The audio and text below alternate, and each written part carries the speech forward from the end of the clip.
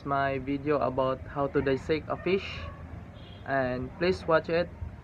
Stay tuned.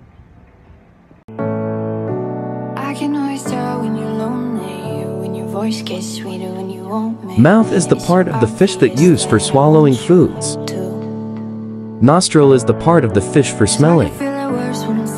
And the eye is to see what food's eaten. And this is pelvic fin to balance the position of the fish. Next is the pectoral fin, is allow it to fish dive, and also allows fish in one spot. Operculum is part of the fish that cover the gills.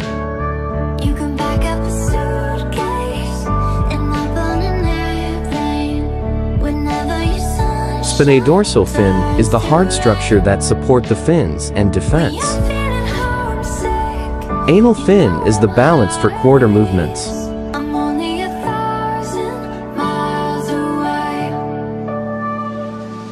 Anus is the part of the fish that serve as an excretory organ of the fish, where the waste matter coming from the body of the fish passes out. Lateral lines is the lines along of the body helps the fish adopt itself.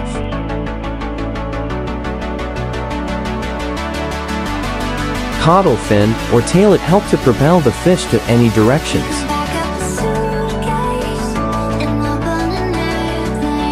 When you're lonely, when your voice gets sweeter when you want me, it's so obvious that I want you to.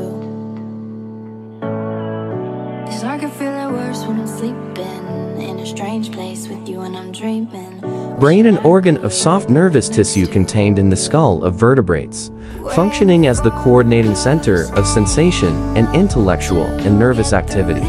Gills are evaginated respiratory surfaces used for breathing in water. The liver is essential for digesting food and ridding your body of toxic substances. The intestines are a long, continuous tube running from the stomach to the anus. The stomach is a muscular organ located on the left side of the upper abdomen. The spinal cord is a long, fragile tube-like structure that begins at the end of the brainstem and continues down almost to the bottom of the spine. Heart, it is a muscle that pumps blood to all parts of your body. The blood pumped by your heart provides your body with the oxygen and nutrients it needs to function.